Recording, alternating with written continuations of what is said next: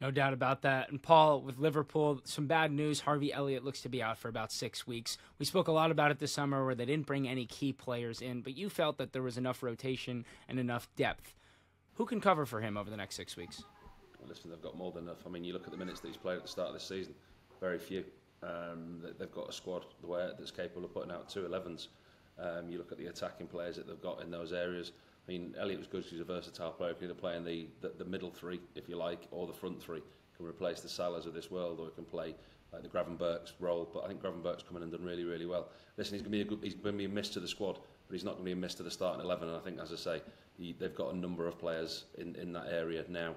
Obviously, that's what the managers felt as well. And I think that's one good thing with Liverpool when you look at them. I've admired what Arne Slot's done from afar. I think he's come in, he's not tried to reinvent the wheel. He said, look, this is how Jurgen Klopp beat Man United last year. I did it this very similar, maybe tweaked a couple of things, and he's not afraid to say that. And I think he's been a very, very sensible approach with him. And I think the rotation of his players and the depth of his squad, I think they're going to be fine. I mean, I tipped him to finish third at the start of this season, and they're going to be there or thereabouts. I think they'll put in a challenge this year. For sure. And Pete, we know Liverpool were looking into midfielders this summer. Martin Zubimendi, obviously the biggest name. Could they try and go back in for him in January, or that deal's dead for now? Yeah, I think that deal is pretty much dead in the water. It'd take a massive U-turn from the player now to say that he wants to move to Liverpool for any deal to happen.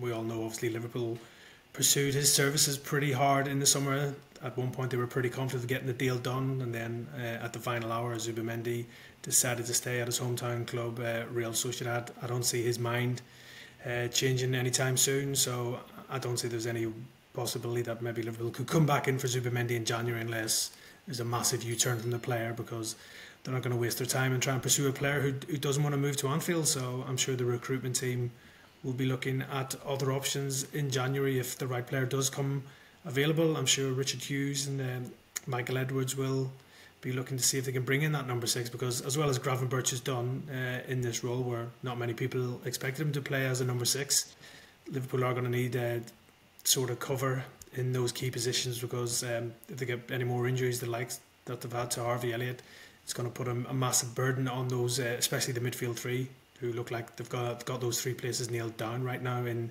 Gravenberch, McAllister and Szoboszlai. So yeah, I'm sure the club are probably working to see if there is any players out there in January, but yeah, I don't think Zubimendi's a goer anymore.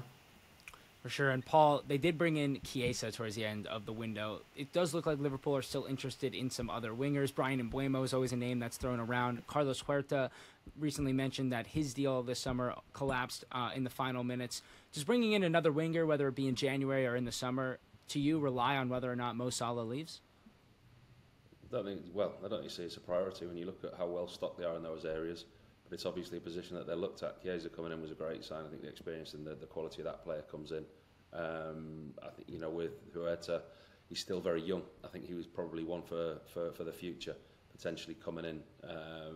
Spent all his career in Mexico, and I think he's one of these players who would be integrated slowly into the side and potentially sent out on loan before he got his opportunity. As we've seen with Liverpool, there's been no scattergun approach. There's been no rush to sign players. They'll sign the player if it's right, and they'll only sign the right players for what they want, whether it be for now or the future. And I don't see that changing anytime soon.